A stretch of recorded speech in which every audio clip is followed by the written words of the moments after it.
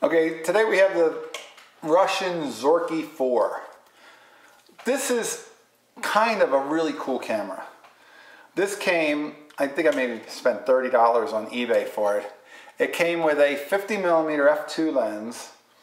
I think it's called a Jupiter. And this little wrist strap.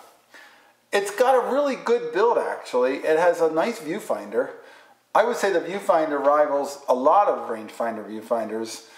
I don't know if I like all of the Russian cameras that come over, but this one I like. And this one happened to be really clean.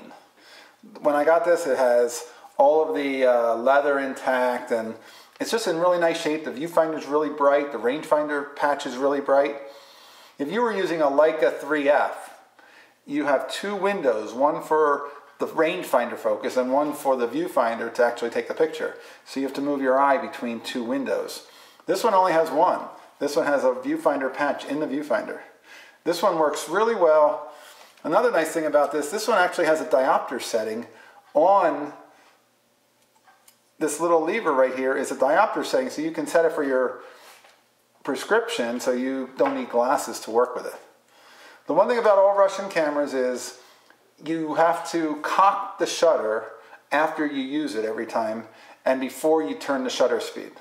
You don't want to shoot a picture and then turn the shutter speed. You want to reset the shutter before you change the speed, because these are known for being a little troublesome. They don't like being adjusted until they're cocked and ready.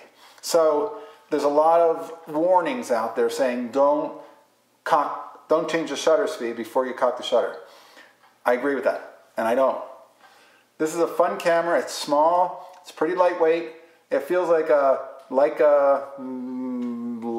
kind of camera. It's I would open the back and show it to you, but it's got film in it right now, so I'll make another video where I can show you the insides once I have a camera that doesn't have any film in it.